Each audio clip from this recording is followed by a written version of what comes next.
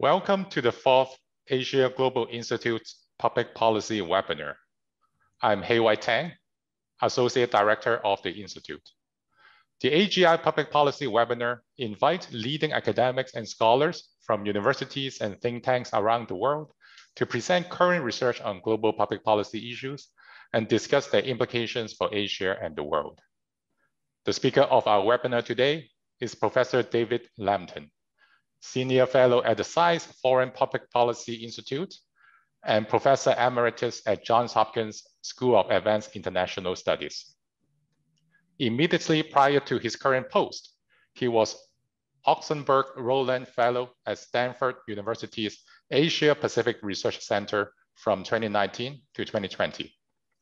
For more than 2 decades prior to that, he was Heman Professor and Director of China Studies at the Johns Hopkins University SAIS. He's also former chairman of the Asia Foundation, former president of the National Committee on United States-China Relations, and former dean of faculty at SAIS. In the first half of today's webinar, Professor Lampton will first talk about his new book titled Rivers of Iron, Railroads and Chinese Power in Southeast Asia. The book is about China's effort to create an inter-country railway system connecting China with its 7 Southeast Asian neighbors. He will highlight the political strengths and weaknesses of the plan and evaluate the abilities of impacted countries to respond to China's Belt and Road Initiative. During the webinar, please feel free to type questions in the Q&A box. I will try my very best to direct your questions during the Q&A session after Professor Lampton's presentation. Professor Lampton, please take away. Well, thank you, Professor Tong, and thank all of you, those of you in Asia, for being with us this evening. And I'm in the Eastern time zone of the United States, so it's late at night for me. But wherever you are, I'm glad to be able to interact with you, and I hope we'll have plenty of time for some interaction. I also want to thank Joyce Yen and the Institute for sponsoring this, and her for all her hard work in setting up the program. I also, given that I'm the one doing the talking, I want to fully acknowledge that our book, Rivers of Iron, that Professor Tong just mentioned, is a 3 co-author book, and it's genuinely 3 equal co-authors. And though I'm doing the talking this evening, I think it's an interesting example of truly cross-national comparative analysis and cross-national research team. And given that the book covers 7 Southeast Asian countries on the continent plus Singapore, and also Indonesia in some considerable measure, and then China, altogether we have around 9 countries that we've dealing with. So it was basically, I would say, impossible for a specialist of 1 or 2 countries to do justice to such a complicated international, indeed globalized project. So I just want to emphasize that we were 3 co-equal authors, and each brought strengths to this. Also, so I'll mention the research strategy involved needing access to, as it works out, 9 countries. And obviously we all had somewhat different and complementary Rolodexes. So research-wise, I think this is an interesting example of cross-national research, comparative research with a cross-national research team.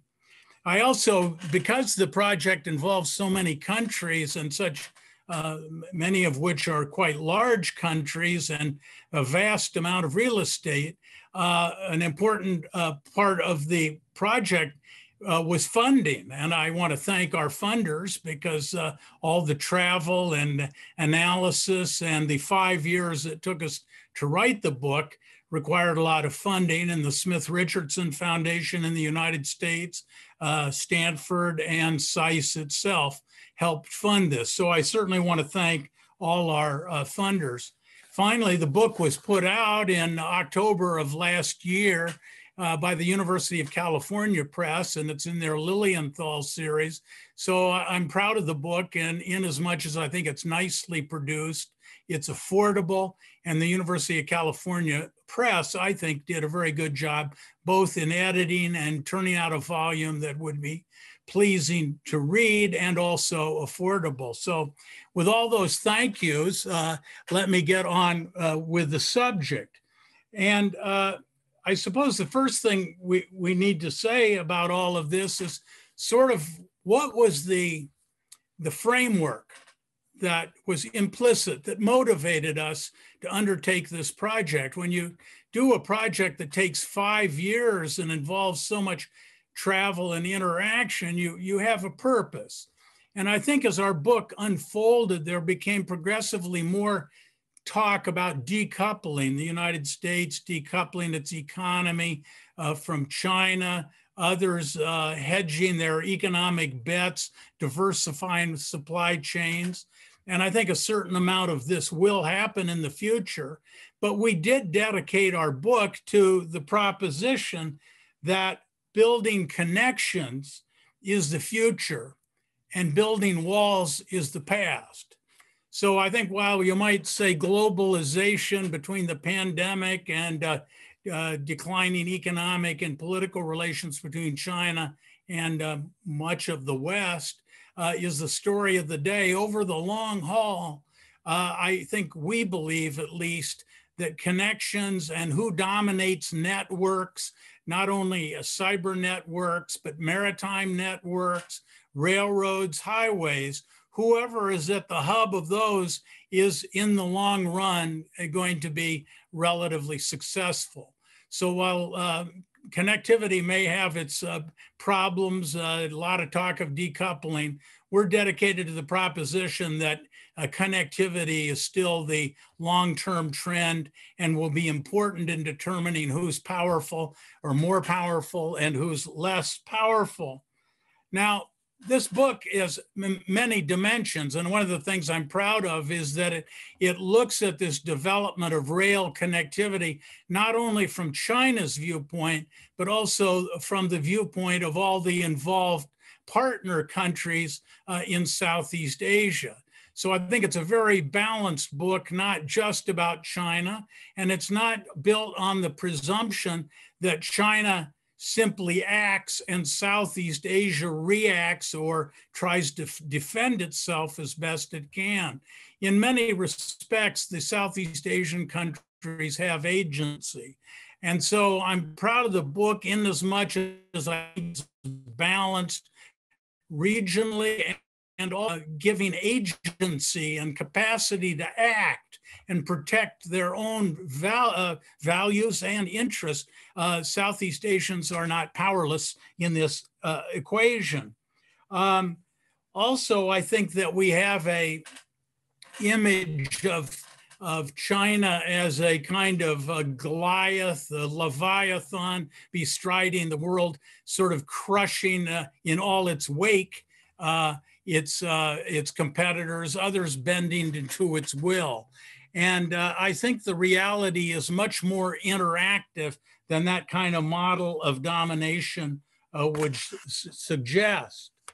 Now, this map is just a stylized, it's basically accurate, but you need to realize what's on this map. Our study is unique in as we're looking at an evolving vision of rail connectivity. The lines that are, the dotted lines that radiate out from Kunming, both into China itself, and then southward in the west to Burma, Myanmar, southward through Laos and Thailand, eastward through Vietnam, Cambodia, all of them, those lines terminating in Bangkok and then going to a common line from Bangkok down to Singapore. The first thing to realize is this is a vision. This is a vision of high speed and moderate speed rail construction that China has. There are other rail lines, fragments of rail lines with different kinds of specifications this set of contemplated rails is what's called 1.435 meters, which means there's 1.435 meters between the two rails. In earlier waves of rail construction in Southeast Asia, the rails were 1 meter apart. So this is a much bigger, capable of hauling much more weight, higher speeds. But this map here is only showing the new contemplated system, not all of the pre-existent rails with different specifications. Now, just to be a little more specific about the vision, if you start at the top of the map and look at Kunming, you'll see off to your left to the west is a line that radiates due west and then cuts south through Mandalay down to Yangon and then down to Bangkok. That's called the Western route. Virtually none of that has been built, given all the problems Myanmar has, political instability, some insurrectionist activity in the part of Myanmar, given all of the things you're reading about in the newspapers. That's a line that will, if it is built, be in the future for the most part. Any case, that terminates at Bangkok. Now, if you go back to Kunming and go due south, you'll see a line what we refer to as the central line. And that goes from Kunming down to Vientiane, the capital of Laos on the Mekong River, and then heads south and gets to Bangkok eventually. This line is the most advanced under construction in substantial measure. Already goes from Kunming into Laos, at least the construction, and also will, by December of this year, the rail line probably should reach Vientiane. So by the end of this year, the central line will be from Kunming to Vientiane. At the same time, China is negotiating with the Thai authorities to push the rest of the line through Thailand, and quite a bit of progress has been made on the negotiations. Preliminary work has been done, I'll describe later, but still the Thailand portion is, except for 3.5 kilometers, not yet under construction, although the negotiations are quite advanced and preliminary work has begun. Then if you go back to Kunming and go to Hanoi and then down to Ho Chi Minh City and then through Phnom Penh to Bangkok, that's what we'll refer to as the Eastern Line. There's some pre-existent line that the French built from Haiphong and Hanoi up to China, but virtually nothing has been built there. The Vietnamese are nervous, and it's going to take a long time for, I think, a project to materialize there. So what we're talking about is a very big multi-decade vision. The central line is quite advanced, at least to Bangkok. But you'll note that I've not said anything about what's below Bangkok all the way down to Singapore. That's a complex story. But a piece of this high-speed or higher speed rail is being built on the dotted line in eastern Malaysia. There was a plan not too long ago that Singapore and Malaysia would cooperate to build to Kuala Lumpur, but that's been cast in to limbo because of the election of May 2018 that led to a change in government and projects postponed. So the point is that this whole map is a vision. Much of it hasn't really begun construction, not clear when some construction, but some construction down the central alley to Bangkok has become. So this is a kind of project, research project that's different than many implementation studies. Most implementation studies look at a completed project and say, where did it come? How did it get approved? What were the problems in building it? And how effective is the resulting system? obviously this project's inspired by those questions, but there's that overriding fact that only part of the system is under construction. And as every part is built, that and then influences the character of the remaining sections that will be built.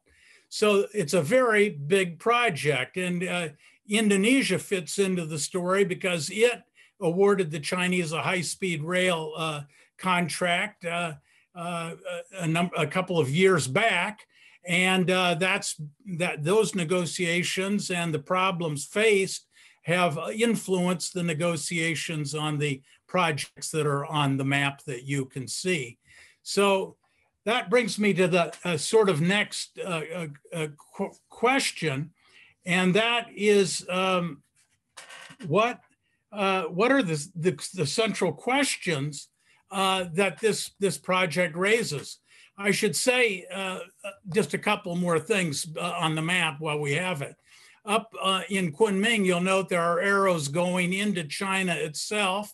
And certainly from the Southeast Asians' viewpoint, one of the big attractions is this opens up China's 30,000 kilometers of high-speed rail and many more tens of thousands of kilometers of conventional rail to exports from Southeast Asia. So it's not just a question of integrating Southeast Asian value chains and flows into Southeast Asia from China, but from the Southeast Asian viewpoint, it's offering access to a very extensive Chinese system. And then as China hooks to Central Asia and onto Europe, this Southeast Asian system would get the benefit of that, presumably. So both the Southeast Asians and the Chinese have very great interests in this. I just say one other thing is if you look at the map, all three of these lines go to Bangkok. And Bangkok, the Thais, have a very great interest in becoming sort of the transportation hub for Southeast Asia. So at the same time, China has its objectives vis-a-vis Southeast Asia. Of course, the Thais have their objective to make themselves into a hub for their very big and fast growing region. Bangkok sort of views itself as a potential Chicago, if you're drawing an analogy to America, where you had a big port, in the case of Chicago, the Great Lakes, you had northwest, northeast, east-west, north-south transportation in Chicago. Bangkok sees itself playing the same kind of nodal role for Southeast Asia. So the Thais have very big interests in this as well. Now, let me just ask a few questions here. What are the basic, you might ask, well, where did this project come from? And what were the questions that animated us to begin with? And I looked at this map. It was printed in a newspaper about 6 years ago as just a vision. And I said to myself, well, what are going to be the politics of this? You have China, which of course, even doing its own big infrastructure within the country, has many severe problems. How much more complicated politically is it going to be for China to play a major role in rail integration in Southeast Asia, where you have a great variety of different cultures, you have different geographic circumstances, different economic levels, different histories dealing with China. You know, Vietnam's history with China is certainly different than Thailand's. So I was very interested in answering just a very simple question. In this age of globalization, can China do it? And when you say, can China do it, that has at least two aspects. One is, can China do the engineering, complex engineering project execution across such a range of political systems? So there's sort of the technical, can it do it? But I think even more difficult was, can China politically do it? Can China deal with dexterity and nuance and application with this range of countries. So certainly one of the major issues was, can China do it? A second set of issues, because China is proceeding with this and negotiating country by country, segment by segment, and as I mentioned, is now already almost got the railroad to near Vientiane in Laos. What are the implementation problems China's facing? What are the difficulties that you face, both political and technical, in building such an enormous project? Certainly another whole set of questions is, how will such an interconnected network, should it be completed or even substantially completed, how is this going to change the geoeconomics of this region? And how will it affect the larger global geostrategic and geoeconomics of the world? If you just think back, each of these lines, these three lines, is longer than the transcontinental railroad that was built in the United States from 1863 to 1869. And we, I think, all are generally acquainted with the impact the Transcontinental Railroad had in the United States, along with the Panama Canal. And it basically turned the United States into both a united continent and a base of projecting power across the Pacific that eventually involved the Philippines and US naval presence of a very substantial size in 20th and 21st century Asia.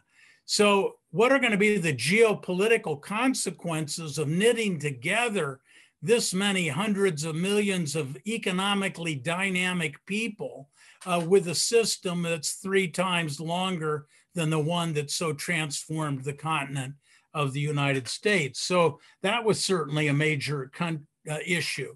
And then, as I signaled before, another major question we wanted to answer is this just about China, what China wants and what China's imposing on other countries? Or is there true negotiation where each of the countries has agency? And just to signal a point that I would make later is, I think certainly some countries have more leverage with China than others. I would say Laos has relatively little. Thailand has a lot. Malaysia has a lot. Singapore has a lot. So each of the countries is their own special case. But I would say every country has substantial resources in dealing with the Chinese. Now, another whole area that I think might be interesting and hope will come up in questions is, given this range of countries, 9 countries involved, how does one go about the research, and what's the future of this kind of research? I think our research had 2 broad prongs. One is that we did substantial documentary research, meaning local newspapers, local reports, but also multilateral organizations, whether it's the Asia Development Bank or the various ASEAN entities and reports. Also the Asia Investment Infrastructure Bank, World Bank. All of these multilateral entities are involved to one extent or another, but they all turn out a documentary output. So before we did any interviewing, which was the second prong, we wanted to have thorough command of the documentary base, because you don't want to waste your time in interviews asking questions that you could read about in perfectly reliable documents. And also sometimes when you're looking at documents, things are unclear. And so a command of the documentary record gives you the basis to ask intelligent questions of your interviewees. And in interviews, it's been my experience, the interviewee is interviewing the interviewer at the same time the interviewer is interviewing the interviewee. That is, they are deciding how forthright to be. They're deciding how much you know, how much you would understand. And so the interviewer, I think, owes it to himself and the interviewee to be as conversant with all of the written material as possible. And across 9 countries, of course, that's a major task.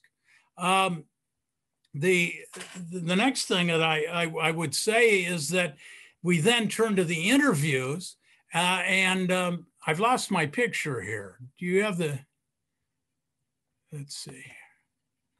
Well, in any case, I've lost the picture, but I think you can see me, can you? Hey, why? There we go, good. So in any case, we had to interview across 158 different organizations, as I said, in 9 countries. And that took a lot of time. Now, I think it's interesting, and it's always a question, what was the role of luck in any enterprise, including a scholarly enterprise? And as it turned out, when we started 5-6 years ago, we started our interviewing in China, partly because I had the most extensive contacts there, and we needed time to cultivate contacts in the Southeast Asian countries more thoroughly. So we started in China, and then most of our research after the first year and a half was in Southeast Asia. Now, given the way things have developed in US relations with China and China's relative openness or lack thereof to the rest of the world, had we saved China for the end of this project, I don't think we would have had the access today that we had then. But my point is, we had very good access in China, very good cooperation, and I think many reasons for that. But one is that the Chinese are quite proud of this system. So in any case, that's sort of what I have to say about the research. I would just conclude on the research that I think as China becomes relatively more closed for the next period, and some people might want to challenge me about whether that's actually the direction, but it's my expectation that it'll be harder to do high quality interviewing in China in the next period of time than it was in the preceding period of time. And therefore, we're all, as students of China at least, going to have to develop more refined and sophisticated methods to study China from the outside with relatively less access to China from the inside. I'm certainly not saying there will be none, but I think in terms of degrees of relative openness, China in the preceding 5 years will look to have been more open than perhaps in the next 5 years. Now, this book to me was very interesting because it not only raised interesting questions with respect to China and the Southeast Asian countries, but it's raised some very fundamental, I would say almost global kinds of issues.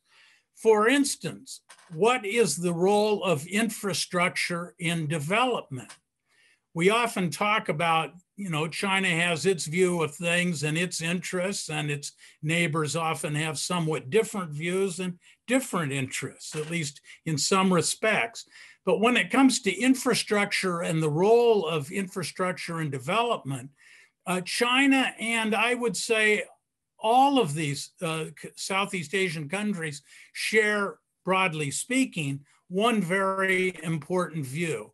And that is that the construction of infrastructure has to go before growth. You need to build the skeleton by which economic flows, human flows, resource flows can move along the skeleton of infrastructure. In this case, railroads, but it would apply also to cyber pathways, highways, maritime routes, and so forth. But China is united, I think, conceptually they all believe that if you want to get rich, build a road. And often a Western analysis, and certainly World Bank and to a lesser extent, Asian Development Bank, US Agency for International Development, for the last 20 years, they've been kind of reluctant to engage in big infrastructure and rather concentrate on building governance, rule of law, civic organizations, build society, and then foster growth through that kind of institutional change, and then eventually build infrastructure. So the Chinese are offering these leaders who want to see infrastructure first in the sequence. China has something to offer. Not only the money, but they share a concept. To make a long story short, and the book deals with this, I think the US and the West and Japan have always been a little further along than the United States in this thinking, is moving towards getting in the infrastructure game. And if you listen carefully to what the Biden administration is saying, and even the Congress, they're talking about the need to get involved in international infrastructure, as well as obviously our crying need for domestic infrastructure. So one very interesting part of this book is it speaks to this issue of how do you get economic growth and development. And the fact that, you may not agree with everything the Chinese do, but the point is its neighbors in some important ways share common vision of development, even if not in all of the details. Certainly a whole nother, I think, broad area of question has to do with industrial policy. This book deals with how China built a high-speed rail industry domestically, how it built 30,000 kilometers of high-speed rail line in about a decade, how it built an industry that could export and become a global standard, competitive with the Germans, the French, the Republic of Korea, the Canadians. China built from the ground up an industry that's a global competitor.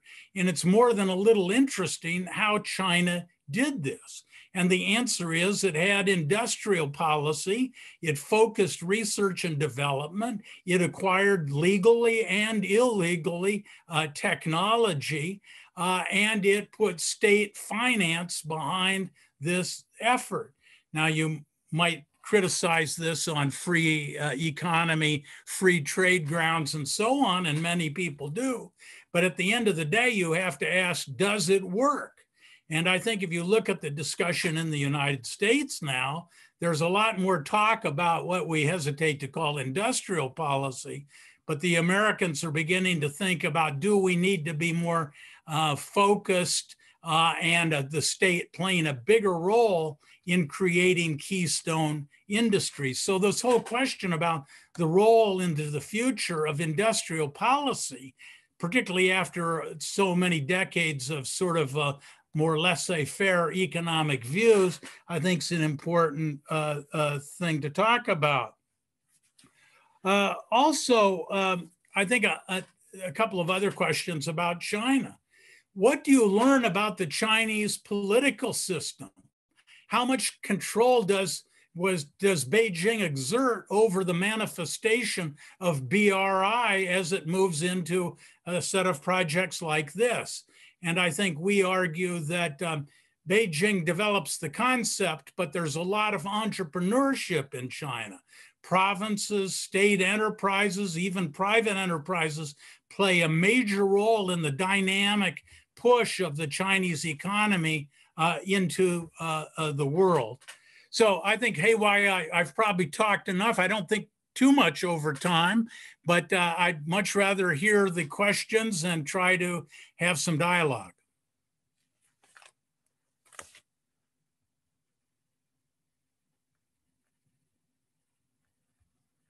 Are we on? Sorry, I forgot to unmute. This happens all the time. Thank you so much, Professor Lampton, for the fascinating, thought-provoking sharing and a very quick summary of, I'm sure, a very deep and equally thought-provoking book. There are already quite some questions in the Q&A room, but I would like to ask the first two. Some of our participants already raised a similar question as well, and that is, how was this big project being funded. Obviously, when I asked this question to our former colleague, Deborah Breitingham, she referred me to you because she said her expertise is on China-Africa relationship, while you have a new book about this particular Belt and Road Initiative project in Southeast Asia. And as we all know, there has been quite a lot of discussion, especially in the West, about the so-called debt trap diplomacy, making some of these countries more financially dependent on China. Could you speak a little bit about how all these different projects are being funded, and how involved is China financially in these projects? Well, we have to start out with truth in advertising. And the truth is, of course, China and the partner countries aren't always very transparent. So we have to start out by saying there are probably important things that we don't know about each of these cases. So this is an area where we need to know more. But I think there is a general picture. And I think the United States, particularly under the last administration, but frankly, it appears to me the current Biden administration has a similar evaluation. And that's, as you mentioned, it's sort of debt trap diplomacy is the one sentence description that many Westerners and particularly American analysts are looking at. And I think that is, there are, of course, cases where that might look to have been the outcome. I'm not sure that was the strategy or the intention, but my major point is that each of these projects, as I said, this project is unfolding sequentially.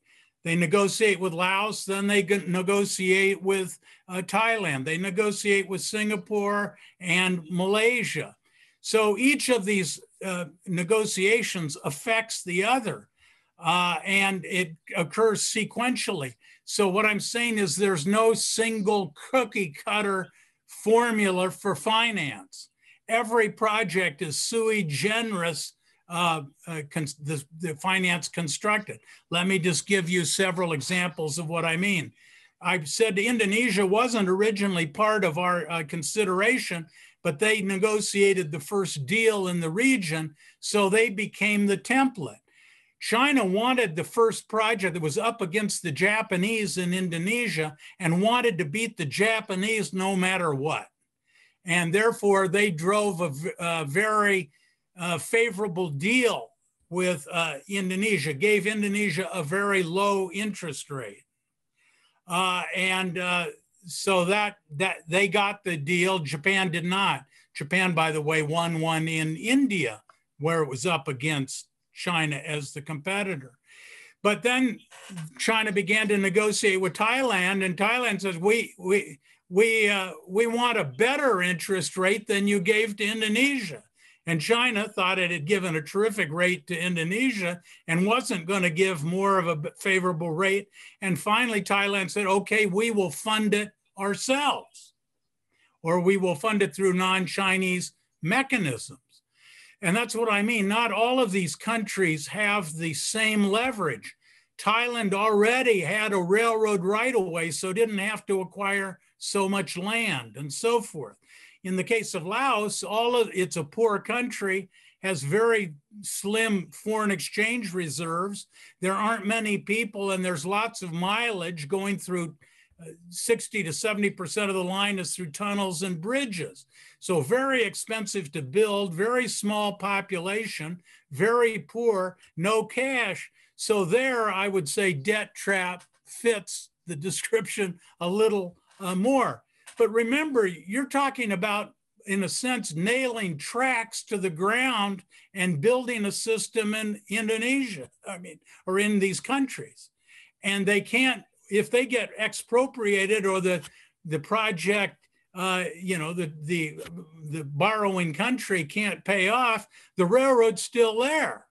So China's taking some risks, but let's put it this way. It looks most like debt trap with Laos, probably least so, and also Singapore. Singapore can pay for this thing in a number of ways. Malaysia also has a lot of payment options, although in this case, the Chinese charged the Indonesians so much. When Mahathir came back into office in May of 2018, he renegotiated the deal, and the Chinese had to undo the previous deal and make a much more favorable one. So what I'm trying to say is, I think it's Washington rhetoric, quite frankly, to say it's all a big debt trap and let it go there. The Chinese have risks. The one project that has most resembled and been talked about debt trap is the Hambantota port in Sri Lanka, where China had to, in effect, take a 99-year lease and run the port because they weren't getting paid back by the Sri Lankan government. But there are many Chinese that aren't very happy with some of these sweetheart deals either. There are many Chinese in China saying, why are we building white elephant vanity projects in various countries when we have a lot of domestic needs? So I think this notion of just debt trap diplomacy ignores the variety of projects, the variety of deals, and the fact that many Chinese aren't happy with this allocation of resource that's in any case. Does that speak to some of the questions, Haywai? Yes, thank you for the very elaborative response to this question, which I'm sure the participants are very happy to hear. My second question is the focus, as we have discussed, have been on the infrastructure development and the financial implications of things. But how about technology transfer? Or more broadly speaking, as you have mentioned, industrial policy that has been very well practiced in China, would, through this kind of projects and your analysis, do you see China is sort of exporting this sort of governance model, in particular, more emphasis on industrial policy and public-private partnership, which may have been influencing this region in changing the business model closer to the Chinese model and a little bit away from sort of the neoliberal kind of economic planning and governance? Well, I think there seem a couple of questions buried within that one bigger question. Let me address technology transfer. Of course, there are a wide range of countries in terms of technological capacity. And as countries get more developed in negotiating with China, they want to have a plan for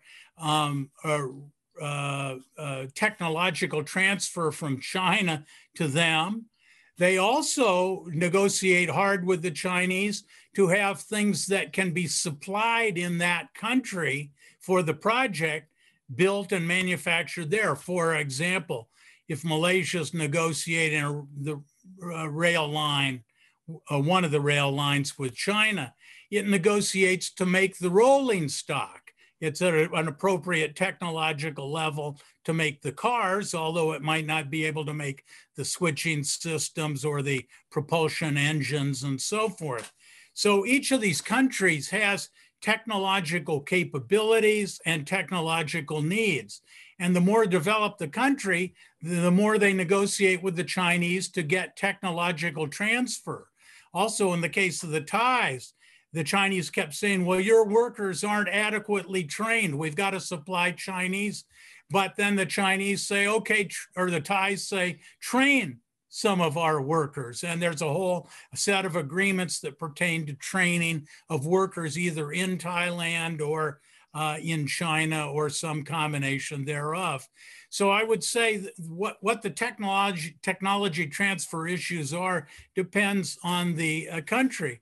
It may be by the time we get 20 or 30 years down building this vision, it could be that the Chinese build the tracks, but maybe for Singapore and Malaysia decide to buy Chinese engines or Japanese engines or so on. So that consortia of companies might form. And so while this vision starts out with China playing a major role, it might be as over time other countries become more competitive involved, they get subcontracts in all of this. So I would say, just in the same way if financing is tailored, technology transfer, training, indigenization of subsystems to be produced in those countries, all of that's up for negotiation. Now, once again, Laos is going to be in the worst position. Burma is going to be in a pretty bad position. Vietnam is sort of in the middle. But when you start getting to Singapore and then Thailand and Malaysia, you've got countries with options. Does that address the question? Yes, thank you. And I think Professor Chen wants to ask a few questions too. Okay, thank you. Thank you.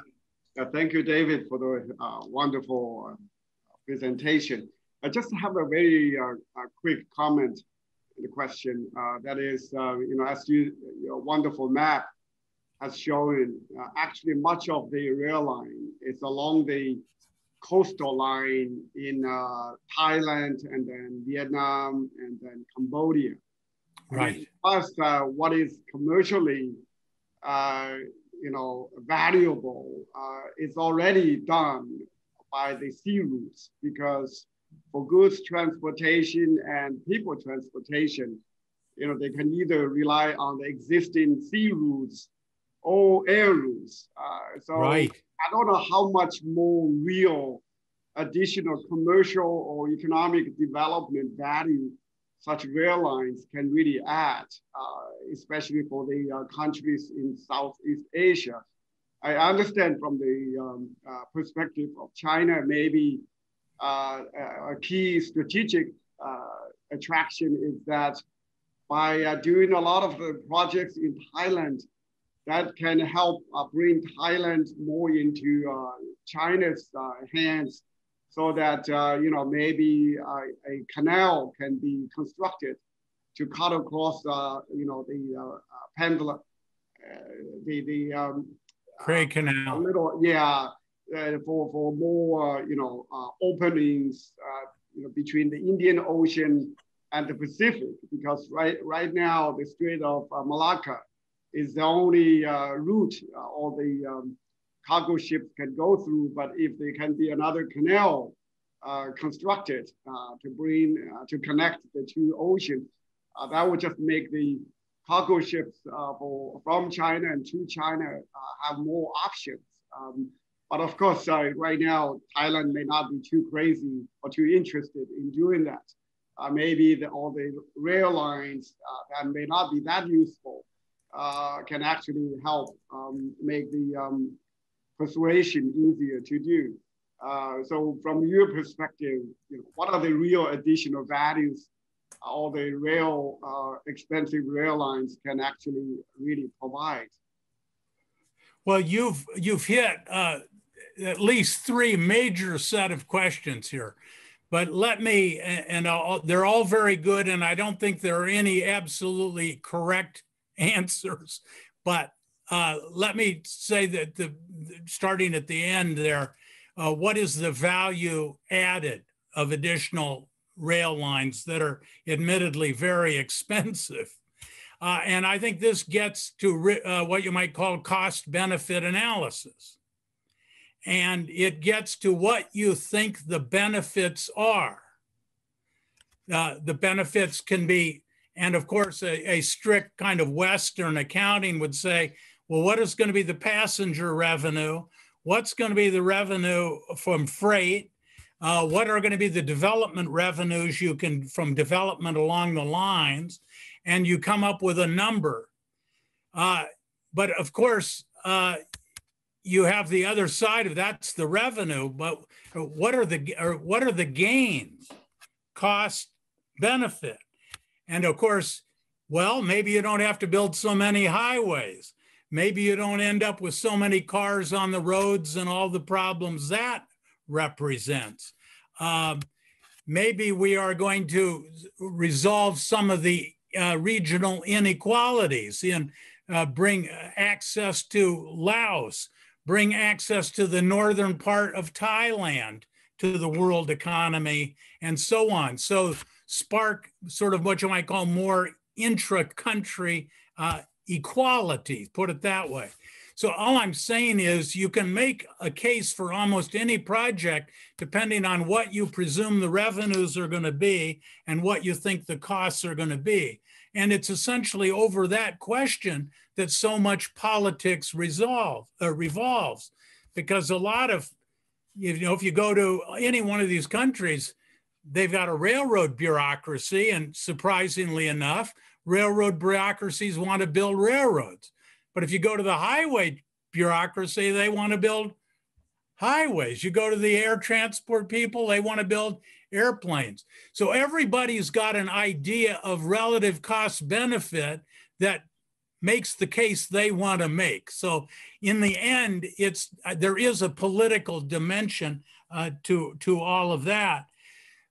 Another thing that your very good questions, it seems to me, raise is, though, you mentioned the most developed area down along the coast in Thailand, that east-west corridor, and going from Ho Chi Minh City through Phnom Penh, through southern Thailand, or at least central Thailand along the coast, on to Burma and India. And there's a large part of or a significant part of the book where we talked about, and this is what's wrong with the US. We framed it as, do we oppose BRI or don't we? What we argue for is we need a concept of balanced connectivity in Southeast Asia. So at the same time, China, quite frankly, is trying to build north-south connectivity. I think China has an objective of making itself the hub of the Asian economy. In a very, as I sort of described Chicago, China, the Chicago of Asia, so to speak. Well, but the Indians want to play a role. The Thais want to play a role, the Vietnamese. And so there's a whole, I think, and the Japanese have pursued this line of thinking, east-west connectivity.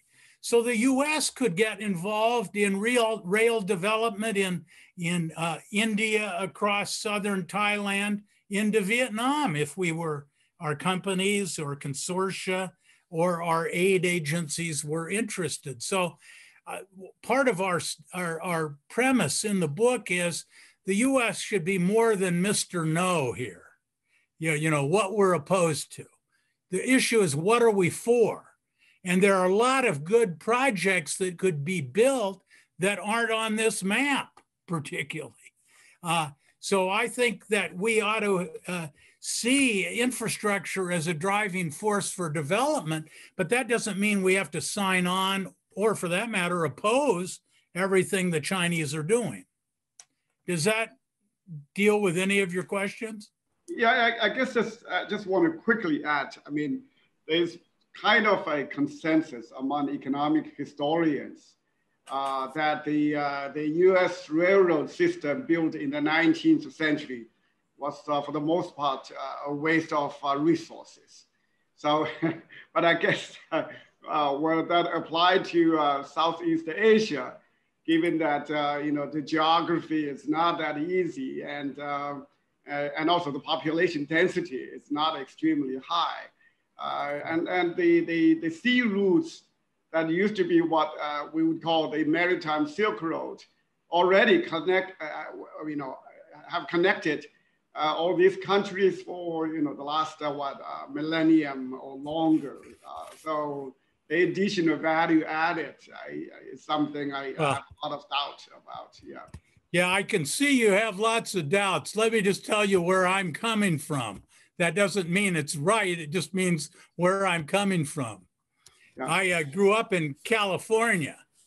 We'll talk about the robber barons and corruption that built the Transcontinental Railroad. In our development, I think something around 9% of the surface area of the United States was literally given to the railroads for construction, all the railroads, not just the Transcontinental. But as Hei Tong just mentioned, I spent the last year out at Stanford. Now here, just one spinoff of the railroad was creating the fortune of Leland Stanford. built one of the high-tech centers in the world that transformed the world economy, came out of that revenue of that railroad. So that's what I mean. Where do the boundaries of cost and benefit?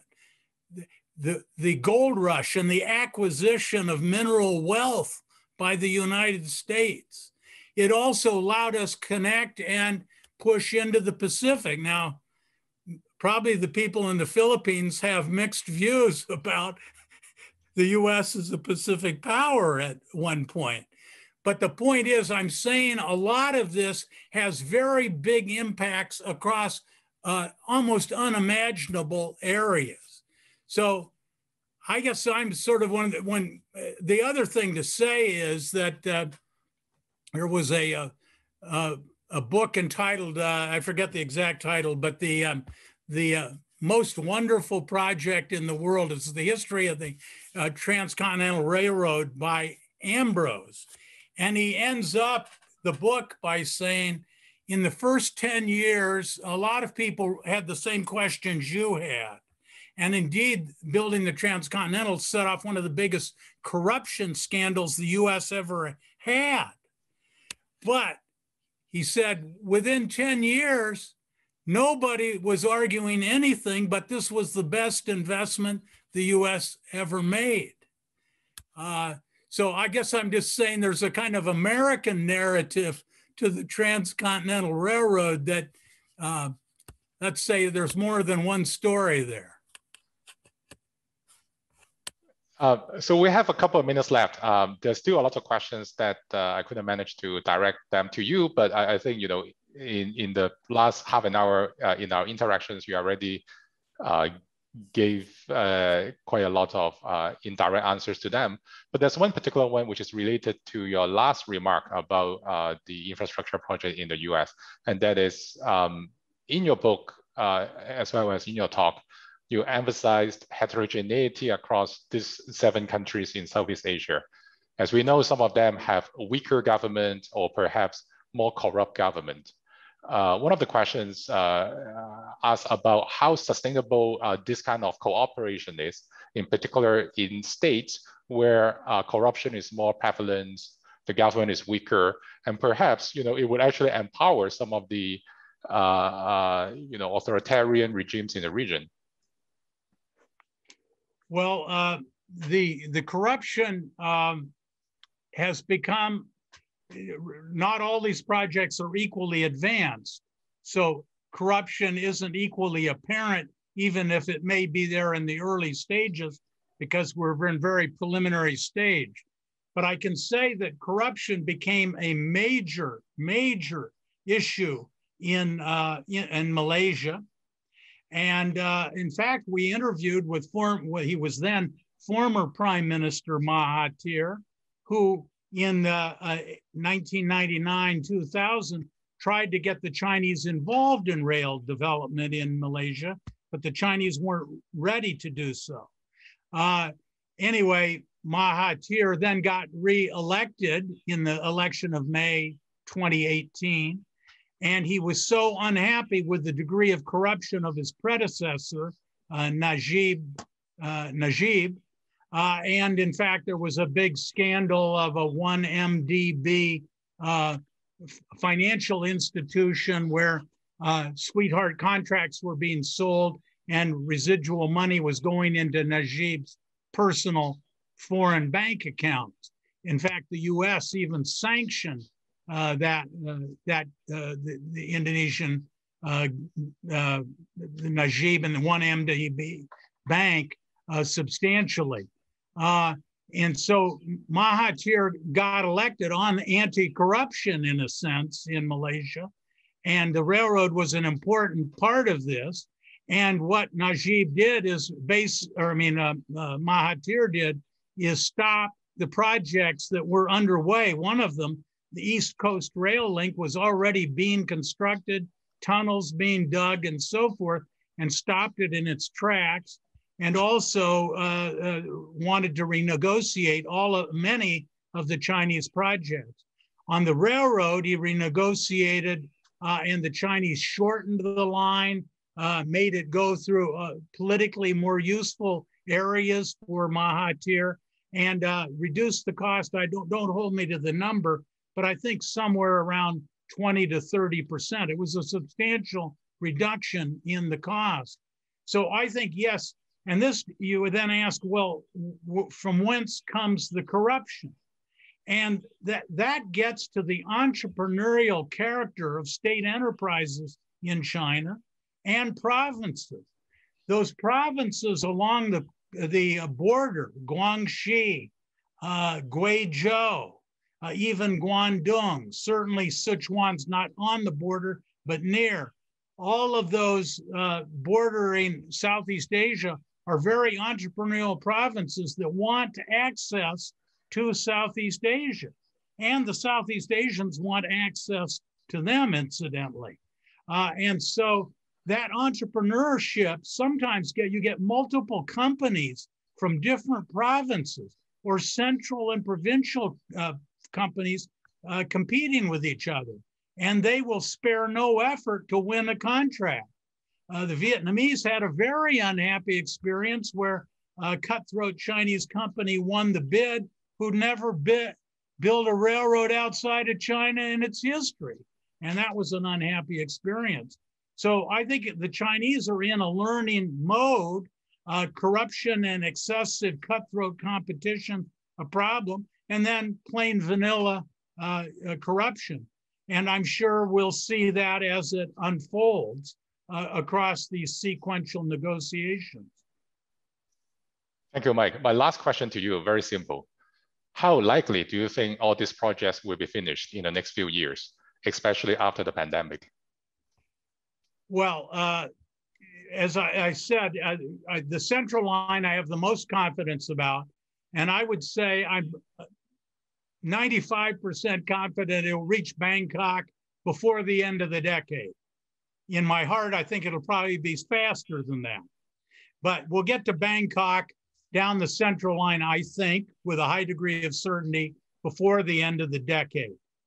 Now, you still got a lot of Thailand and Malaysia before you get to Singapore. And when you're south of Bangkok, I think that's much more iffy because, first of all, you have some insurrectionist activity in southern Thailand, among other things.